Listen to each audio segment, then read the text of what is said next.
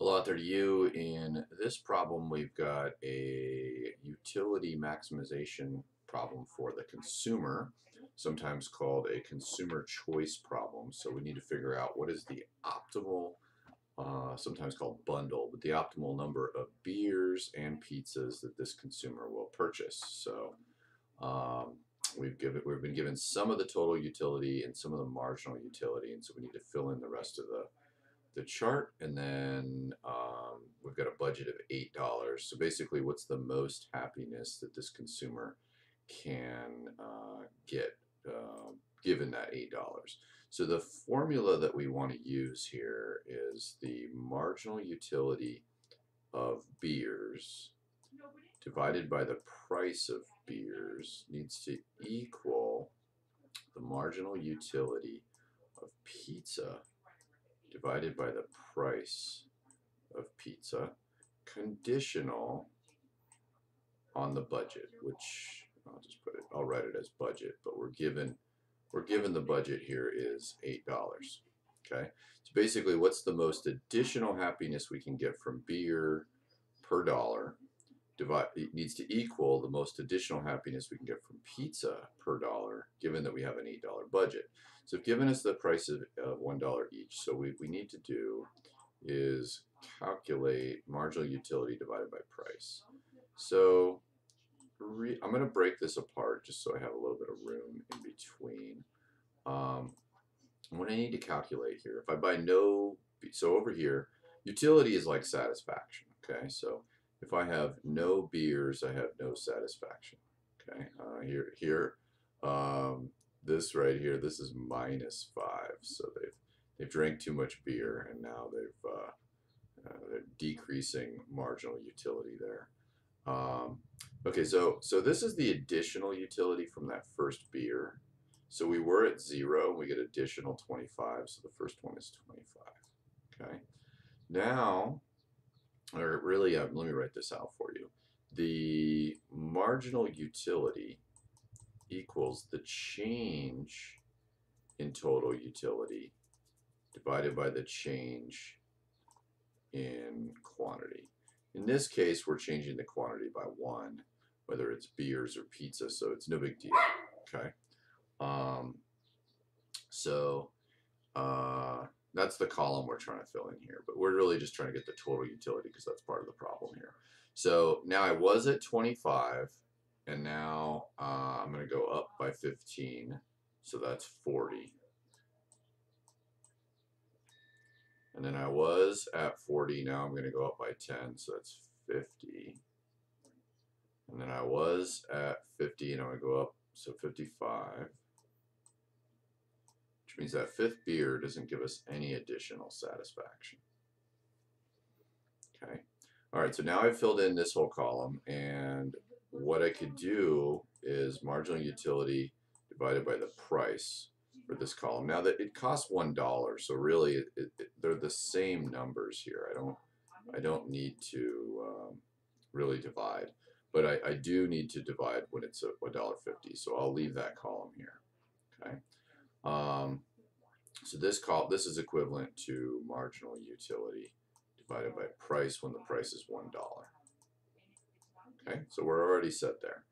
Now let's do the same thing with pizza. Okay, now pizza, we've been given the total utility. We just need to figure out the marginal. So how much additional happiness, satisfaction, utility do we get from that first pizza? We get 10. We get 8 from the next one. We get 6 from the next one. Okay, and now I'm at 24. I get a 4 additional. It's just like that other problem. It's 28. And then I'm at 28. I get 2 additional. 30. And then I'm at 30. I get 0 additional. 30. I'm filling up. This person can drink a lot of beer and eat a lot of pizza. That's great. Okay, so now I've filled in the columns. Okay, so now I have a budget of $8. So I'm just going to see what satisfies this down here. Okay, so what equals what? They both equal $1, so this is marginal utility divided by $1. Same thing here. So what combinations work? Okay, so let's see here. You could do 0 and 0. That would be $5 spending on beer and $6 spending on pizza. Well, that would be too much money. That would be $11. So that doesn't work. Okay, I'm only looking at this column and comparing it with this column. So don't look at the total column. Then let's do 10 and 10. Let's see if 10 and 10 works. Let's circle them both here. Okay, so that would be one pizza and 3 beers. That's only spending $4, so that doesn't work. I can get more happiness as I move closer to this condition here. So let's see if we can get it any better now. Let's see what the green combination is. What if we do green combination 4 and 4? And that's gonna be the answer. So 4 and 4. That's the happiest we can get given $8. These do not exactly equal, so the writing of this problem, that's the closest that we can get. So the writing of this problem isn't perfect, but we got to where 5 is closest to 4, because if we continued, we could get 2 more, but we can't afford that. So this is the best we can do here. So so the answer here is 4 beers and 4 pizzas. 4 beer, 4 pizzas. That might be called the optimal bundle. It's the best the consumer can do. All right, what if the price of beer increases to $1.50 but the price of pizza remains the same? So then this column is going to stay the same. So let's use a different color here. We'll use purple. So now it's marginal utility divided by 1.5. Okay, so I'm going to need a calculator. So 25 divided by 1.5 is 16.67. I'll just round it to 16.7. 15 divided by 1.5, that should be 10, yeah. Okay. Divided by 10, or rather 10 divided by 1.5. Make sure I get that right. Yeah. 6.67, and then 5 divided by 1.5. Oops. 3 1/3. And then 0 is going to be 0. That's a negative number. You're never going to buy that many beers because you'll be throwing up in the bathroom. Okay, so now we're going to compare this purple numbers to these numbers here. What is the optimal bundle? So none of these equal. What if we did orange? What if we did this one and this one? That gets us pretty close. So now that would be $3 on pizza. Okay, we'll just make a column for the spending here. $3 on pizza, and then on beers, we're spending, so was it $4.50? We're spending $4.50. So that's us spending $7.50. This is spending on what are the other things called? Beers. So that's $7.50. Okay.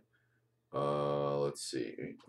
I think that's going to be the answer. That's as close as I can get to spending the entire budget. I think.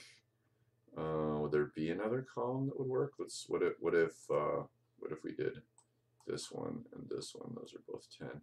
So then it would be $3 on beers and $4 or an additional dollar on pizza.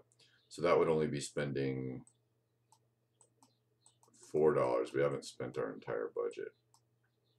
And then what about 8 and 8? Spending more on pizza. Yeah, it doesn't look good. Looks like the right answer here is going to be for the second one there. The best we can do is 3 beers and 3 pizzas. 3 beers and 3 pizzas. The takeaway here is you want to make this condition happen. So that's how to do those consumer choice problems when given a table.